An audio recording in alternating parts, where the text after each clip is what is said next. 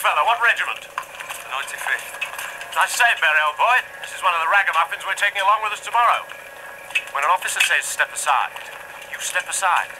Maybe this will help you to remember. Did you street for a lady, ma'am? You should take a man with you.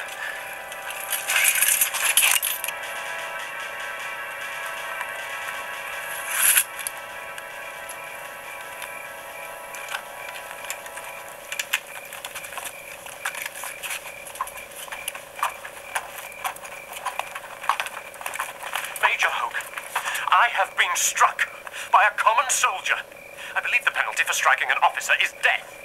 Death is certainly the penalty for striking that officer, sir. That was Sharpe of the 95th. What? The ragamuffin that jumped from the ranks? By God, sir, I'll teach him to touch a gentleman. I'll call him out, sir. I'll see him at dawn. I'll second you, old boy. A duel? Oh, give me your hand, sir.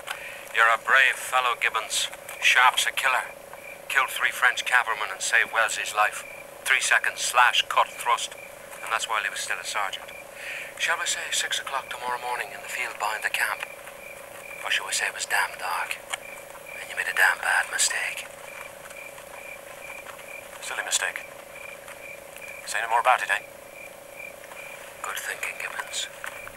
Sharpe would have shot out your left eye at 6:15. And you would have spent all day tomorrow looking up at nothing or the other.